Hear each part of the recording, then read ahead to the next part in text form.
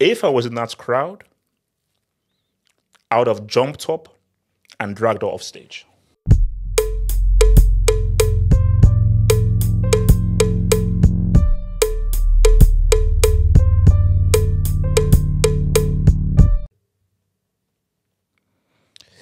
I don't even know.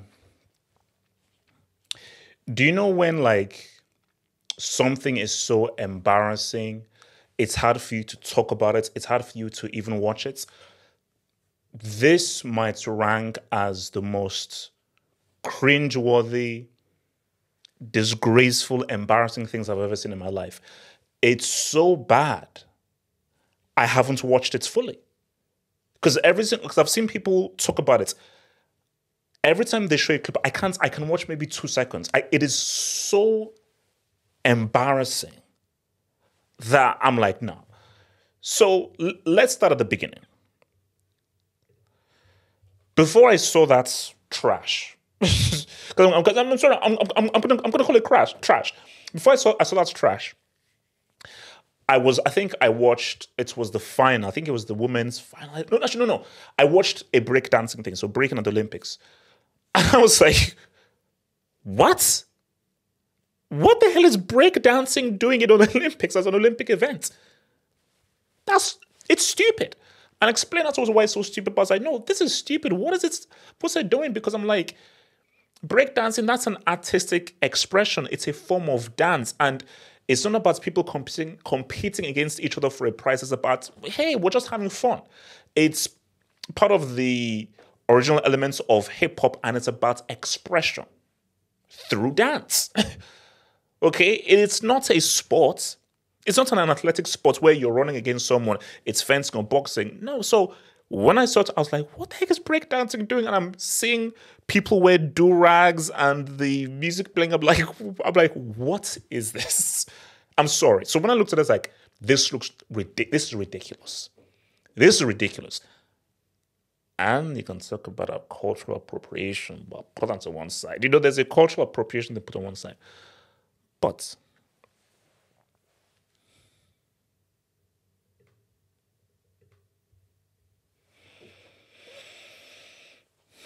there is so much to say about this. I don't even know where to begin. I don't even know where to begin. Because, see, I could go deep.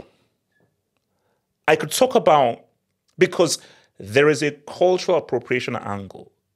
There is an Aborigine angle. There's a history of Australia angle. There's an angle of what Australians did to the Aborigines. Do your Googles. Do your Googles and see what Australians who were criminals from Britain sent to Australia, and you saw what those guys did to the indigenous Aborigines there and what they still do to the Aborigines who are natives of that land.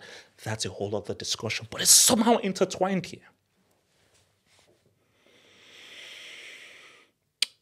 The first question, this is my first question. I've met Australians, and I do have an idea of, the demographics of Australia. There are quite a few cultures. You are telling a disgusting, filthy lie saying that this lady beats out other breakdancers. You're telling me that in the whole of Australia, she was the best female Australian breakdancer in the whole of Australia, where I know that there are blacks, there are Filipinos, there are Italians, there are people of different cultures who I know for a fact are just naturally better dancers, naturally well-versed in hip-hop, and are naturally better breakdancers than her. So my question is, who voted for her? How did she get in? Because Australia, you've been embarrassed. This is a disgrace. This is the most embarrassing thing in Olympics history. This is the most embarrassing thing in sporting history. I can't think of anything more embarrassing. This was disgraceful. It is so disgraceful, I can't watch more than 2 seconds. After 2 seconds, I feel ill. I'm like, what the heck is this? What is this? Because what you're doing is this is an insult to a great art form, which is breakdancing. You are insulting great art form. So let's not be like, because I'll go in deeper right now.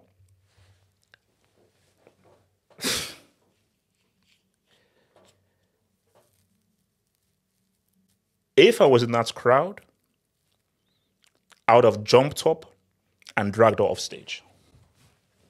Do one. I'm doing two things. There are two things I'm doing from that crowd. Two things. Either I'm leaving or I'm going onto that stage, dragging her off the stage, dragging her to an airport and booking her a first-class flight back to Australia. Like, what is this? Because I saw some of the clips of the breakdance and I was like, oh, geez, the guy's doing this, the spins, the going around. I was like, oh, God, this is some truly dynamic acrobatic stuff. Shouldn't be the Olympics, but wow, this is amazing. From great acrobatic, amazing movements, guys spinning on their head, spinning all around on their shoulders, doing 360s, from that to this garbage. Because this is what it's garbage, it's embarrassing, and it's disgraceful. Because let's not get into this whole interpretation crap, because this is what she said. All my moves are original. This is original. So let me go into breakdancing and do this. This is original. This is original. Let me do this. Let me do this. So if I do this, can I be a breakdancer if I do this? Creativity is really important to me. I go out there and I show my artistry. Sometimes it speaks to the judges on...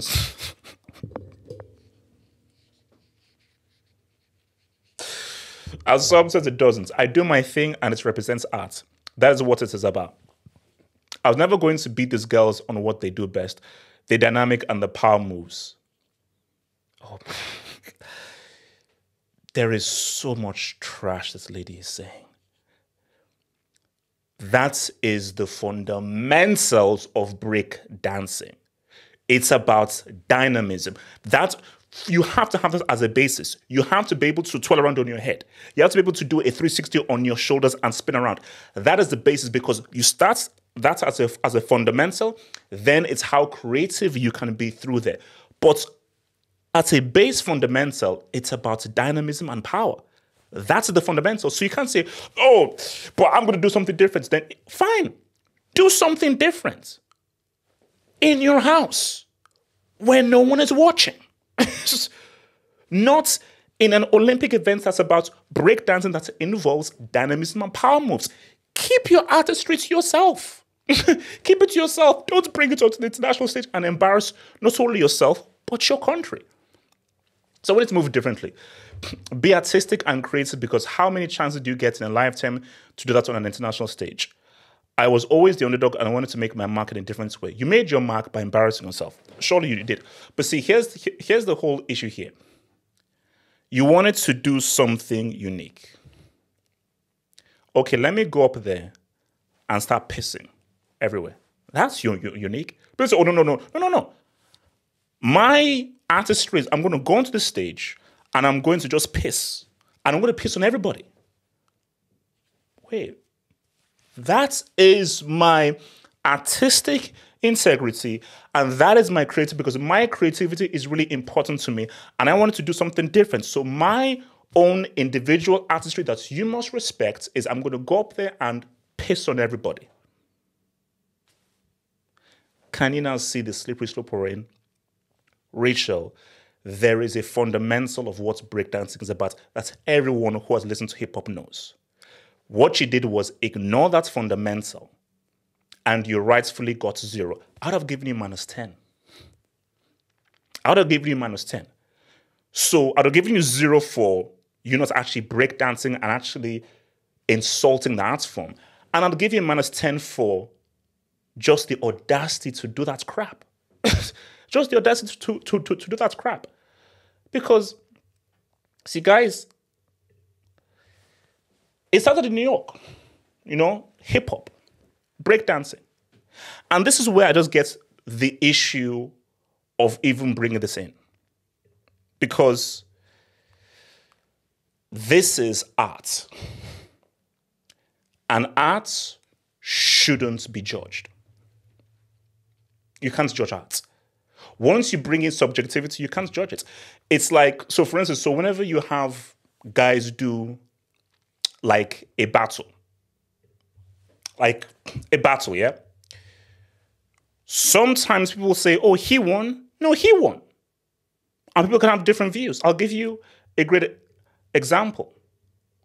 So for guys who really know, because I watch a lot of battle rap, old battle rap, this is one of the greatest battle raps ever, between Mother Mook and J Mills.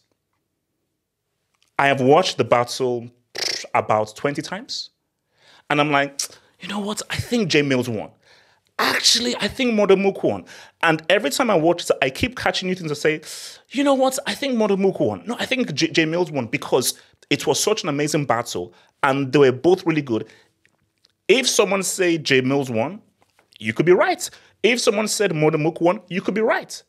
So once you now bring in subjectivity into it, that shouldn't really be a sport, especially on the Olympics. Because you can't deny that I came first. You came second, you came third. I was the first to reach the finishing line. I scored more goals than you. I got more points than you. You see, when you have mathematics, math is undeniable. First, second, third. I got there first, you got there second, you got there third. You cannot refute maths. You can't argue maths. Mathematics and art, they don't mix. They don't mix. So, to bring breakdancing into it, which is an art form associated with hip-hop and rap, how do you judge it? How do you judge, oh, he did 5 spins. Oh, he only did 6 spins. Oh, I liked your spin a lot better. I'm like, because again, you can interpret things differently. And I think especially in something like a sport where so much is at stake, there should be definitive criteria that says, oh yeah, you say what's up. Which is why I think that for gymnastics, it's tricky, but at least in gymnastics, I think there's a much more finite criteria in gymnastics than there is in freaking breakdancing. Okay? See, gymnastics, there's a huge, massive history of that being a competitive sport. Breakdancing did not begin as a sport. It began as, we just want to dance. And we just want to express ourselves. Then, okay, let's now compete and go against each other. But even when we're going against each other, it's still in a musical, expressive sense. You know? But my thing, though, is, so which is why I say, like, for the Grammys as well, Grammys should never exist because it's subjective. Their albums are one that was like, no, I don't think that was good. But again, art is subjective because people can say, oh, this is good, this is bad, that is bad, this is good. So, Thriller, people say it's the greatest album of all time. I think Off the Wall is better than Thriller.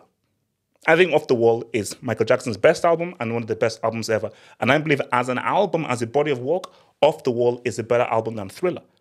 But many people disagree with me. But again, it's subjective.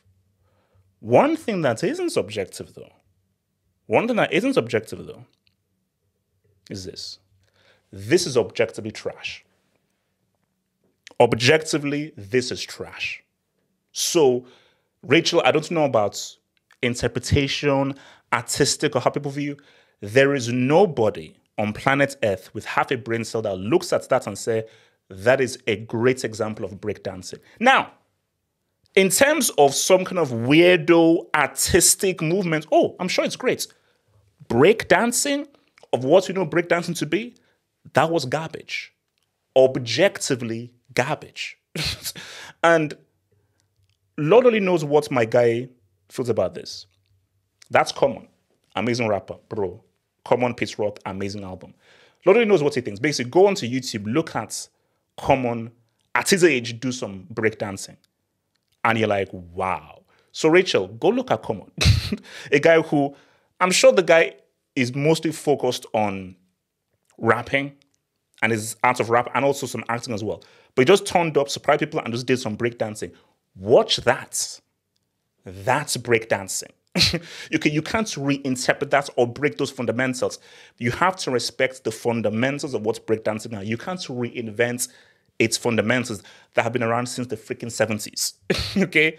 Those fundamentals have existed since the 70s. So by saying, oh no, I'm going to forget the history of this has been around since the 70s. I'm going to try and do something new because I can't compete with them. If you can't compete with people who understand the fundamentals, don't even try to compete. Because by you disrespecting the fundamentals with that trash you put up there, it's insulting. So for me, no, I am going to insult it because people say, oh, you're too harsh, don't be too harsh, respect. So no, what you did was insulting. What you did was disrespectful. So if you're going to disrespect breakdancing, I'm going to disrespect you. You should never, ever be allowed anywhere near breakdancing. And whoever were the judges who put her forth, they should all be sacked or jailed or imprisoned or stoned. Jailed, incarcerated, or stoned. The people who put her on a flight and sent her as a representative of your country at the Olympics. That's wild. But speaking about this Olympic stuff, man, if we're going to have breakdancing, at the Olympics, it's time. So which one, guys? Video games are not like Mario anymore. Esports, it's a sport. There is a skill to a Street Fighter player. There is a skill to a Call of Duty player. There is a skill to a FIFA player. If we're going to have breakdancing, this is one of the fastest growing sports with arguably the biggest community of fans on the planet. Respect gaming. Respect gamers. Okay, because I told you, no, I'm a brick gamer, I'm a trash gamer, but I am grown up in a household that has had pretty much every video game console, in a household that has been obsessed with gaming, and me, from buying game magazines to playing MMOs, RPGs, football games, I've been well versed in just the gaming culture, and I understand the level of skill of an elite video game player. There is a skill. It's not a game, there is a skill. So if you're going to bring in breakdancing where, how do you judge? Oh, you can judge when Ryu has just done 3 billion Hadoukens and has beaten you. You can judge I got 50 kills. I was the first to 50 kills. Oh, I captured that flag. So, I scored more goals than you. So in esports, there is no room for interpretation of well, this is how I express 50 kills. So you may get 50 kills, but my 45 kills are better than your 50 kills. No. I got 50 kills first. I win. 3 rounds in Street Fighter, I beat you. 2-1, I win. So, because esports makes a lot more sense as an Olympic sport for objective competition than breakdancing, which breakdancing is subjective, it's about interpretation. Esports, no, they are winners and losers. He won, he lost. There is no room for interpretation there. So bring in esports. I have no idea how esports is not already an Olympic sport, because it's one of the biggest industries on the planet. And the gaming community is one of the biggest industries in the world. The gaming industry is one of the biggest industries on the planet, in the world. And I'm sorry, guys, the world is changing. The young people are the future. The old people, you guys are going to die out. The young people are the future, and the young people, they game. They play games, they watch video games, they adore these video gamers who are professionals. They're just a different form of athletes. The athlete doesn't have to be someone who, is children and strong. This is just a different form of an athlete who have incredibly high hand-eye coordination. And their brain is working on a crazy level to be extremely astute at something like Call of Duty, at something like a FIFA, at something like a Street Fighter or a Tekken. So yeah, I'm sorry. See, breakdancing, no. That should never be in the Olympics. Breakdancing is art, and let it remain to be art. It's art. Art should never be competitive. Art should never be judged, and there are no winners or losers in art. It's art. It's interpretation. And it's about expression. That's what it's about. It's just about expressing. But I personally, people may think that I think she should be jailed. Personally. If it was me, I'm giving her 25 to life. For what she did, she should be put into prison. Solitary confinement. Denzel, 24-hour lockdown. Shoot program.